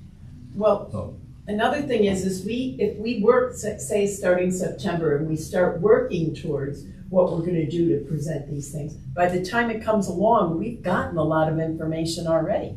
I would, We figured out a lot of it. And I would we can propose just- that I'd like to put it into a motion if we could, that we have, rather than June this year, I think we should try to make a presentation in May. And then we'll have, did I get that right? December? No, I'm sorry, city council in April. And then we could have March for the city manager a month earlier. And then January and February, that is when we'd have our stuff together. That's when we even have a practice presentation. I don't know how we want to do it, we'll decide all that later. But we've got to have a timetable, otherwise we're going to run out of time. So I'm suggesting that we have our stuff complete, pretty much, by January. City manager, March, city council, April. Sounds like a good plan to me. Is everybody- Yes. The presentation, the city manager comes here in March. Yeah, that's right. It's arbitrary. Does he give any information, preview what's gonna happen in March? Do we send him something? We can provide whatever you all would. Have we done that before? Whatever. I don't think we have we? So January, February makes sense to be able to give him a preview of what's coming in March to make the meeting, Yeah. I think, more meaningful, so. Well, if you're saying to make the city manager aware of what we're doing, is that what you're saying? Yeah, we can certainly do that. Yeah, make sure that, we remember to do that, But, and we would have, it's just that I was afraid of her. Well, it's the first year we did it, so we're kind of learning as we go along. Yeah, this is the finding out. first time we've done a whole cycle. So, yes. And we also brought up the idea of maybe having the meeting with Harold on a different day than our March monthly meeting. In other words, have a separate meeting with just Harold. In case there are other things that we need to discuss at the monthly meeting, we don't want to take up the whole thing for just Harold. So when we get closer, we can obviously look into that possibility. I'm opposed to And that. see if we need a separate meeting or if it would be okay to just have the March monthly meeting for Harold. We've got the next 6 months to talk about Yep. this stuff. It Yep. seems like we should be able to do this stuff. We can always have that as an option, and say we need an additional meeting. But, yes. When I started this process, I found this multimodal comprehensive plan, it's impressive. It's it's a 188-page report, and that the city would take this on and just, I'm very impressed by Longmont City Council, the work that these departments do to take on this kind of stuff, so. But I also want to make clear that everything I saw points to a growing population of seniors, and I don't. Yeah. There's a lot being done for seniors, but I think we Yeah. can focus on a few more transportation. Yeah. housing. Lonnie and I talked about this one time, and not that specifically, but Lonnie and I agree on one thing, and that is we would like to see this body become something that's got some real credibility. When you go to the city council, they listen to you. And I think there's different ways we can do it, but we have to have plausible kinds of things to talk to them about, and in a way that they understand. Well, Anyway. one of the voice do seniors have, unless we speak of them for us. Right. Exactly, really. We are one. Really, what else is out there voicing the needs for seniors that I'm not aware of it? Yeah. And to piggyback off of that, ask questions, well, now that we've done this work, now what, right? So all of this work does a couple things. It creates those pockets of expertise and experts, I'll say, within this board, that knowledge that lives within this board, and being able to go to advocate what those needs are to city council to bring that awareness to support that work that John has identified that the city council does, right? So things they may be aware of, things they may not be aware of, but they're aware from this, from a older adult perspective of what these needs are and how to best support. And is there any guarantees that we're going to get everything? All of our recommendations are going to be met? No. But as Art said, we're just continuing to advocate for this every single year, right? We're just going to continue to Coming back. We're still going to continue to address or assess what those needs are for transportation, for housing, for staffing here at the senior center, and continue to build on that and continue to grow that information and grow that knowledge and continue to advocate for those needs, right? The presentation that took place at City Council was done very well between Lonnie and Dave. And the reason why it went so well is we have those experts in those conversations, and just seeing that. And I'm sorry, I'm jumping in, and this is part of my manager's report, but just seeing how engaged City Council was. As Lonnie mentioned, like she's presenting information that they had no idea about, and she had Dave and Lonnie had their attention. They were engaged, and just reading their body language. I think our mission was accomplished at the end of the day. But again, what happens next? Out of our hands. Yeah, those are good points. We did a very good job collectively as a board to get this information in front of them. And so, I really appreciate the direction of this board and the support this board provides for the senior center, senior services specifically, and older adults in our community. We've got to keep at it. Yep. Okay, I guess everybody's on board for that. I would like a motion on a timetable. Lonnie? January, March, April. January, March, April. What's January though? What? So January. That's when we got to have our stuff, basically. Okay. I want to make a recommendation before you do that. Yes. Is there an opportunity to have an additional meeting outside of March? Outside, if we were to get Harold, I don't think so, because really all this work is leading up to that presentation, and then we're just sharing everything out with City Council at that point. I think that time should be used for that. The monthly meeting in March. Right, because all of those meetings before March is leading up to that opportunity.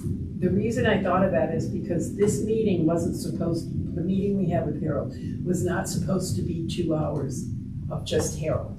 And then people were saying afterwards, well, we never got to talk about this, we never got to talk about that. So I said, okay, well, in the future, we'll look. And if we feel like we need that monthly meeting in March to address ongoing things and to talk about things, then we can have it and maybe have a separate meeting. And that's how the idea came up. Yeah, that's right. We can decide that. Yeah, Next February. decide that down the road. That's no big deal. My observation and feedback is, as you all said, is this is our first time doing this, right? Number one, number two, observation and feedback. It's just as long as we keep a little tighter focus on time and staying on our agenda. Exactly. It'll look like that. Okay, speaking of time, okay. Are you making a motion? Did you make a motion? No, but I will.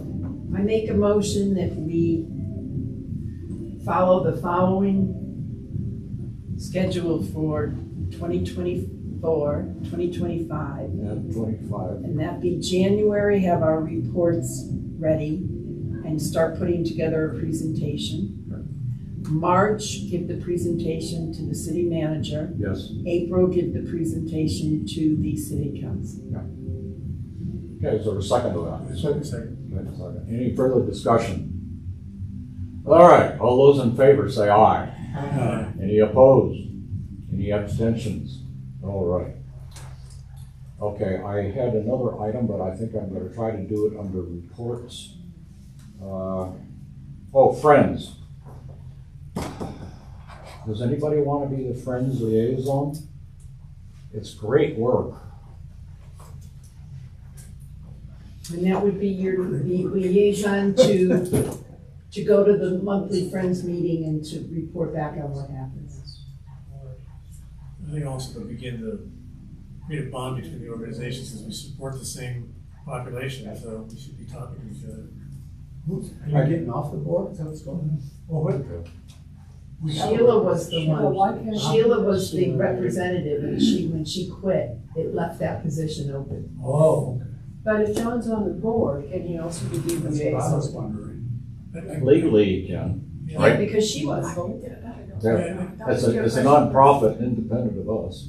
Yeah, my first thought was that sounded wonderful. My second thought was I'd like to have better representation from the board. I'm already there, so I'd like to have somebody else there. To kind of have two of us that can speak for both organizations. Sheila did a great job, but I think we need to pump up the connection. Again, we serve the same population, and there's funding available possibly. So Okay, how about we see if anybody does want it, or is interested in volunteering for it? Are you saying we should have two people or one? no, I'm already there. I mean, I don't Okay. represent the county. I don't represent the board to the Friends, but I just happen to be on this board also. Okay. I think we should have a different representative specifically. A separate representative? Okay. Does anybody volunteer? It's a great opportunity to spend quality time with Chuck. Forget what I said about volunteering, I didn't mean it. Volunteer, go for it. Do we want to table it till the next meeting and see if I people guess can we think can. about it? And Everybody think, yeah, that's a see good if idea. it's something Let's that table it anybody's until next interested in. meeting. I'll attend Well, you- next meeting. You brought it up, maybe you should, since you brought it up. I hate, Careful, I'll teach you. careful what you ask for. Yeah, I don't teach you. I hate taking notes. Let's table it until next time. I'll go to the next meeting. All right, manager's report. Let's see, Lonnie, we got 14 minutes. Take your time. 5 minutes. Okay, I know. Don't rush. Right, okay, and I'll be quick too, but I just want to hit on a couple of things.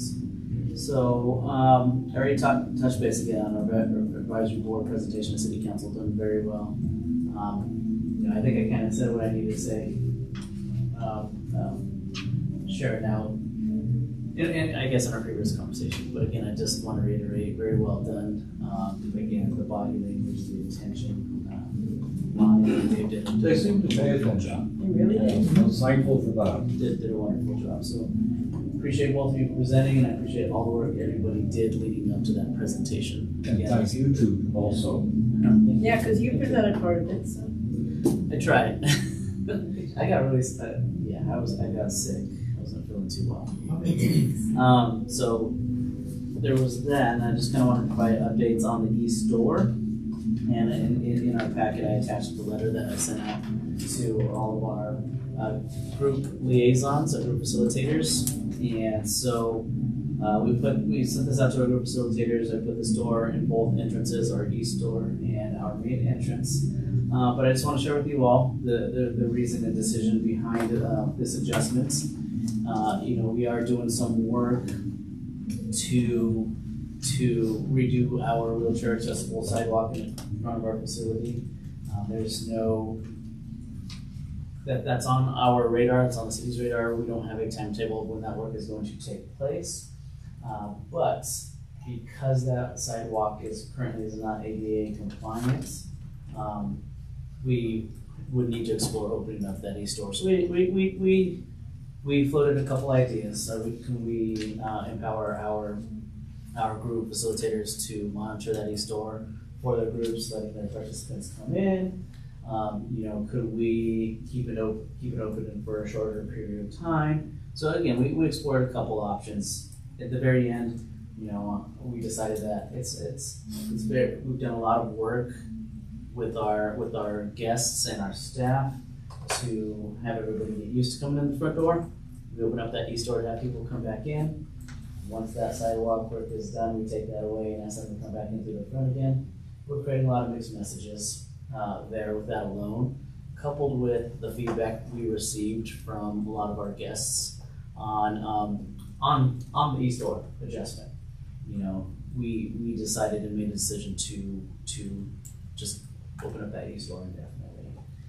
Along with that, keeping safety and security a number one priority, reevaluating different ways we can address security and safety as a whole in our facility. But in the meantime, our staff is doing staff rounds to we all have scheduled times, scheduled days where we're just walking our facility and keeping an eye on who's in here, monitoring who's in our facility, and having any conversations we need to with guests as well. So that went into effect July 1st, and again, just like that decision that was made, a lot of time and energy, a lot of conversations with the right people around the city were involved in that decision as well.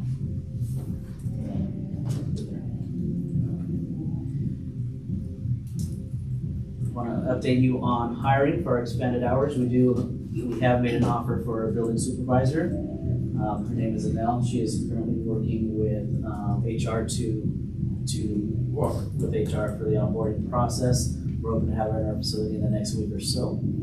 I'm excited to have her.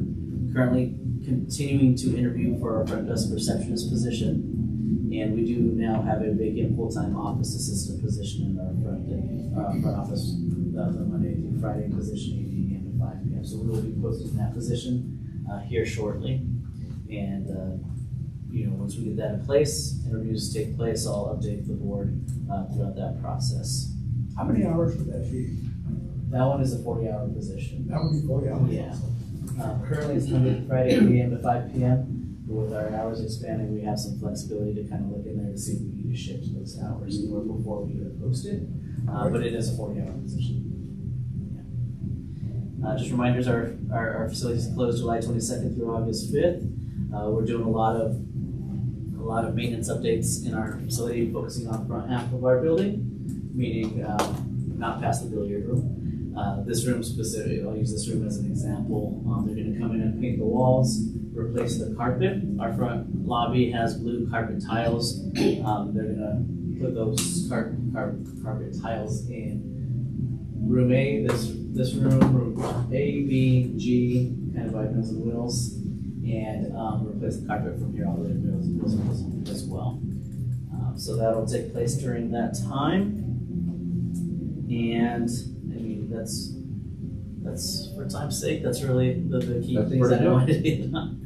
Do you have any questions? Anybody have any questions for me? What about any word on the improvement that the building you wanted to add back there?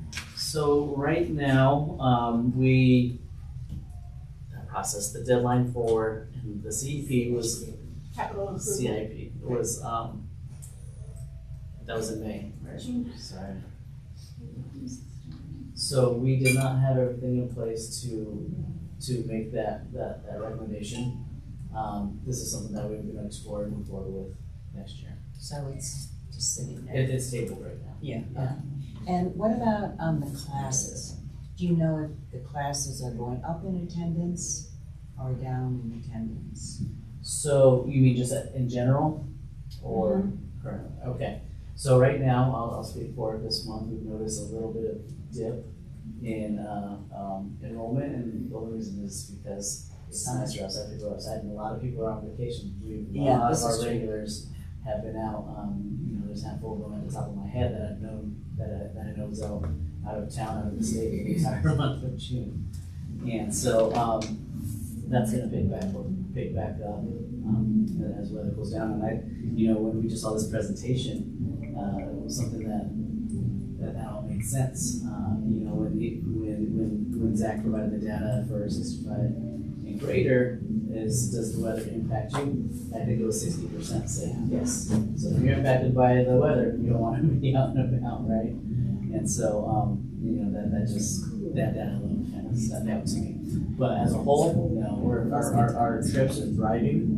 We're selling out like always.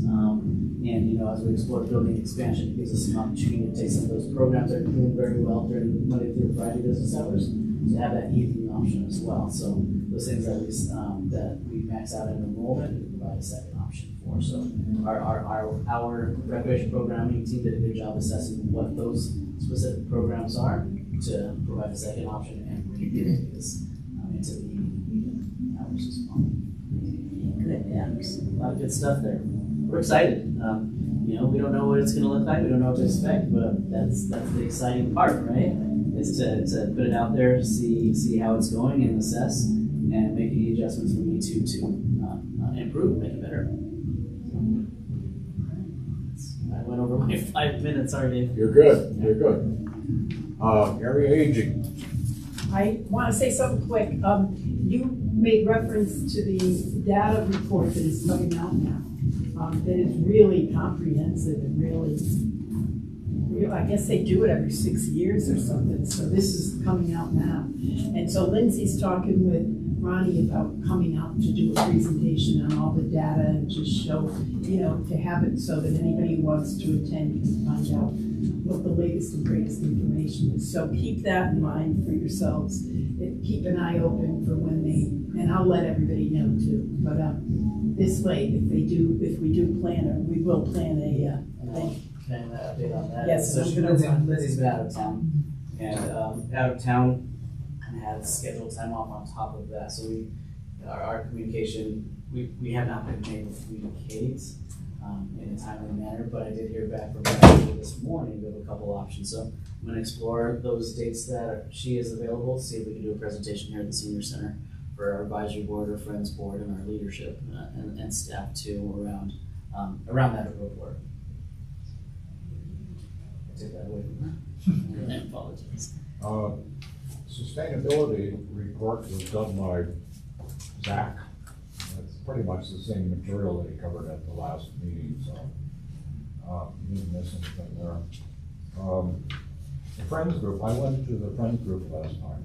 And actually, you meant this to be distributed today? No? Oh, okay. Well, then, a couple of, I can do this quickly, I think.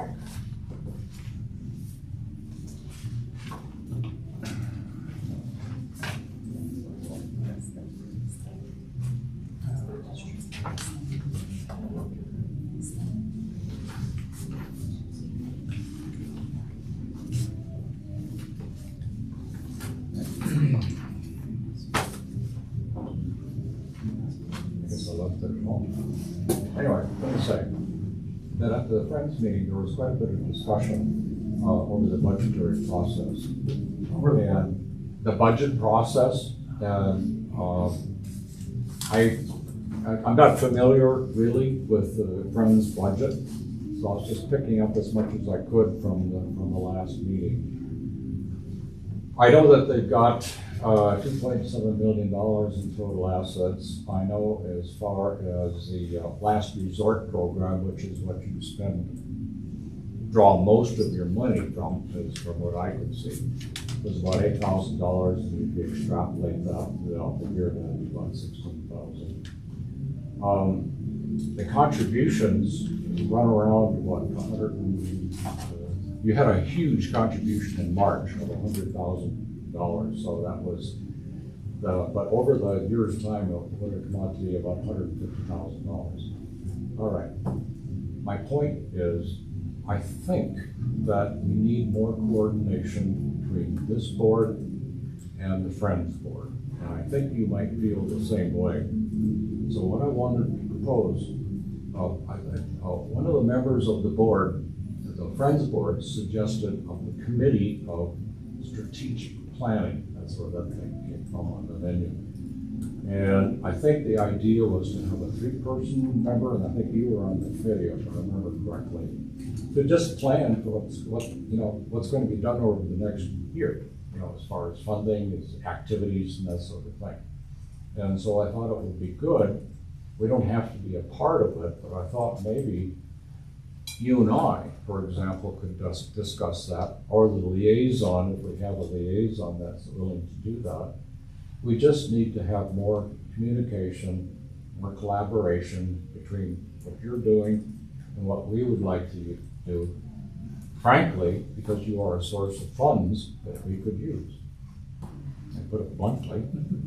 And so that's what I'm summarizing this, probably slaughtering it, but I'm just trying to summarize what happened at that meeting.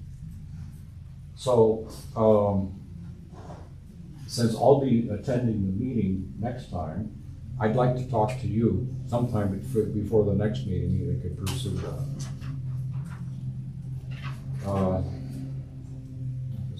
That's about all I got. got to say about that. I could make a comment. We both kind of have the same overall objective, and that is to help seniors. And ours is a mission that's accomplished through the senior center here. Yours is representing seniors to the city council, but in a way we're hoping both to advance opportunity for seniors. And as we thought about this, we said, well, maybe a little better communications between us is a good place to start. That's why I'm here today. I want to hear all that's going on, you know, and I'll meet with Dave. We'll do a little update on strategic planning.